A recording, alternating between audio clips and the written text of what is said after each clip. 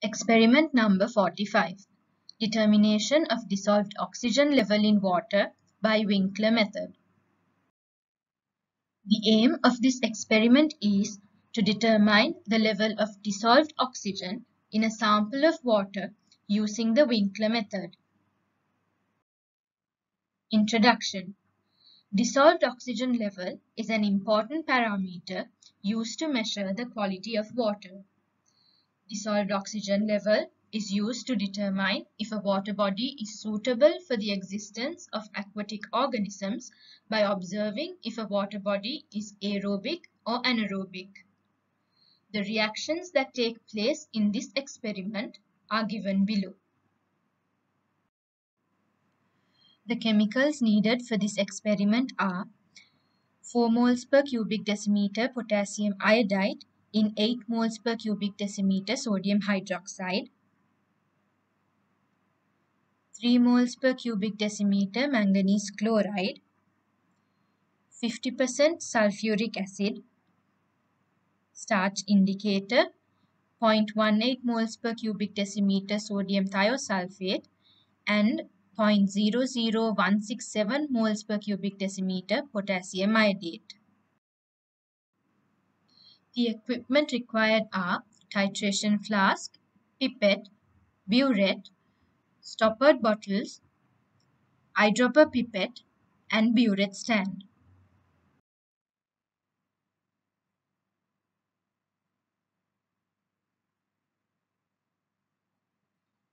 Now let us see how this experiment is performed.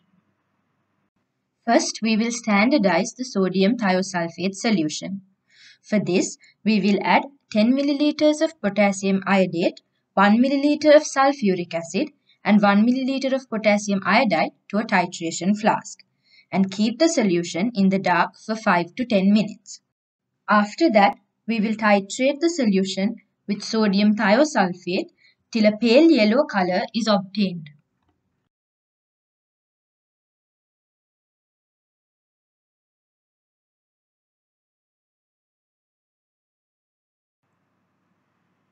Then a few drops of starch solution is added and the titration is continued until the solution becomes colorless.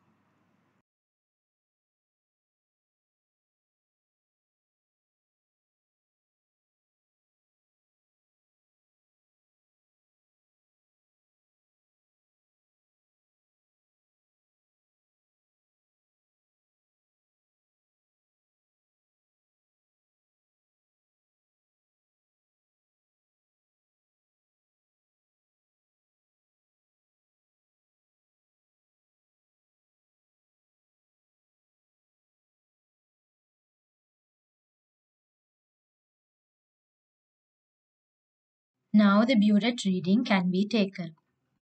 Now we will perform the experiment to determine the dissolved oxygen level of a pond water sample. Before collecting the sample, rinse the bottle twice with the water sample.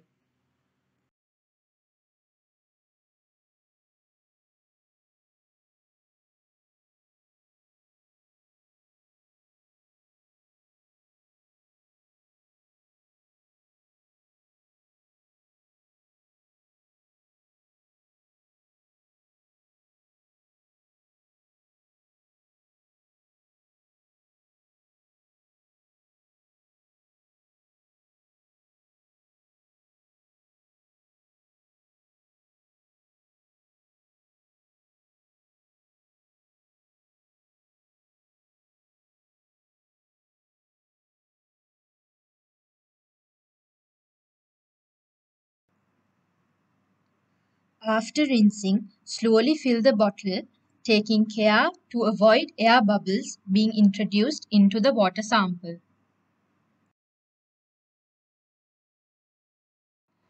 Then place the stopper of the bottle.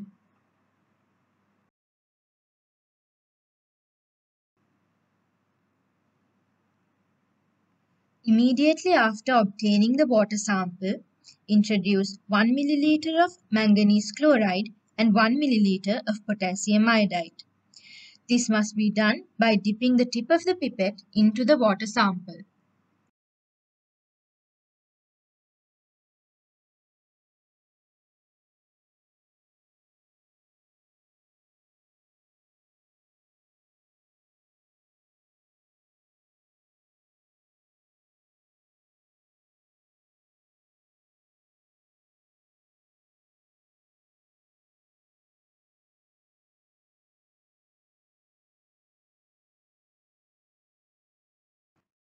Then add 1 milliliter of sulfuric acid to the fixed water sample.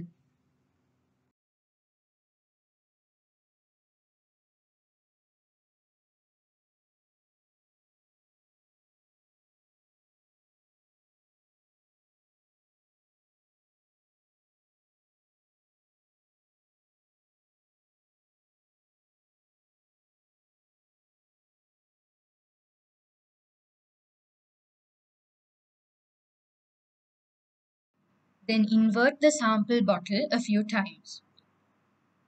Even though we perform this experiment under laboratory conditions, steps up to this point have to be done at the site of sampling, and the water sample has to be collected directly from the water body being analyzed. Afterwards, take 25 milliliters of the water sample and titrate it with the standardized sodium thiosulfate solution using starch as the indicator.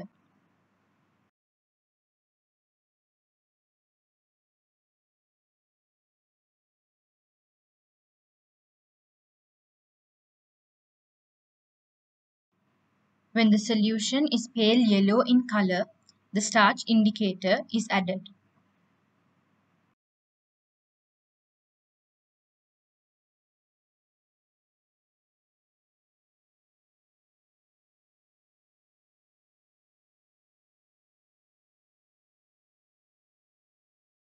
The titration is performed till the color changes from blue to colorless.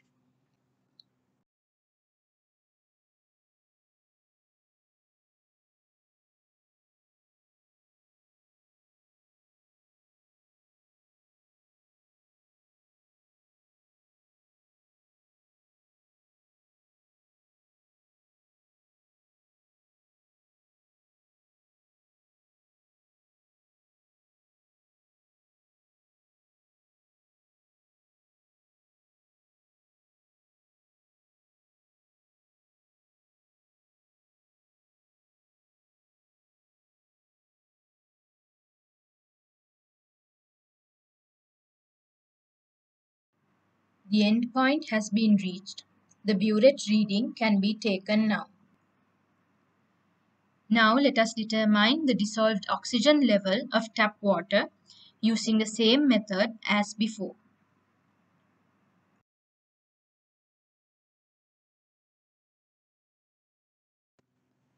Add manganese chloride and potassium iodide to the sample.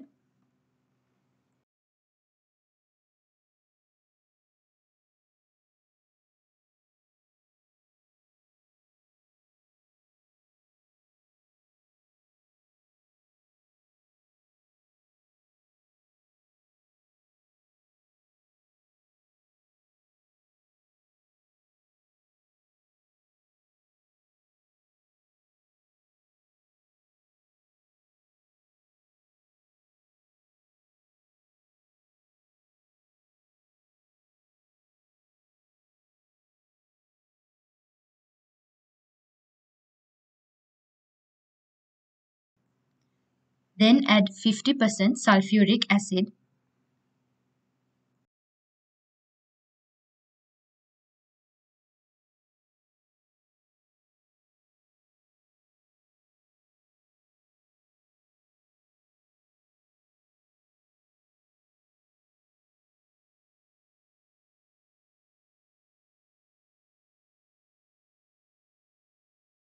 Then invert the bottle several times to dissolve the flock.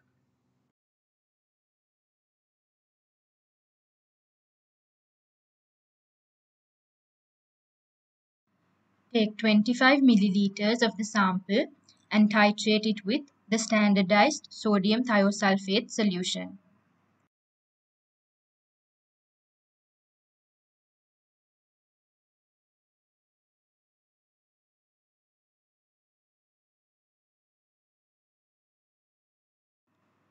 When the solution turns pale yellow, add a few drops of the starch indicator.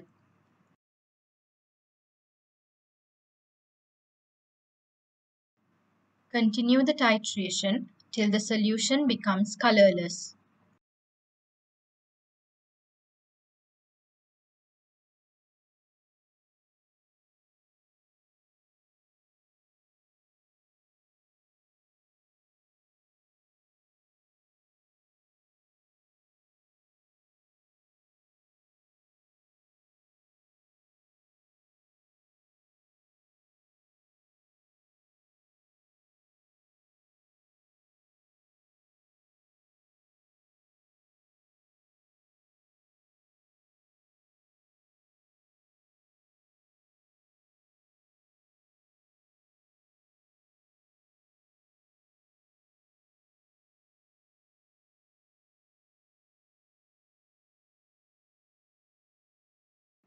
The endpoint has been reached. The burette reading can be taken now.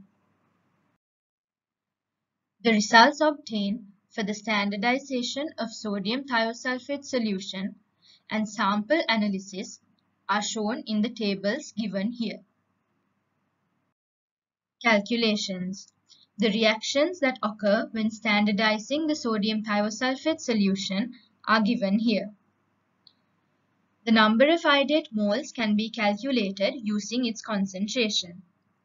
Since the ratio between iodate and thiosulfate is 1 to 6, the concentration of thiosulfate can be calculated as given here. The dissolved oxygen level of pond water can be calculated using the method given here.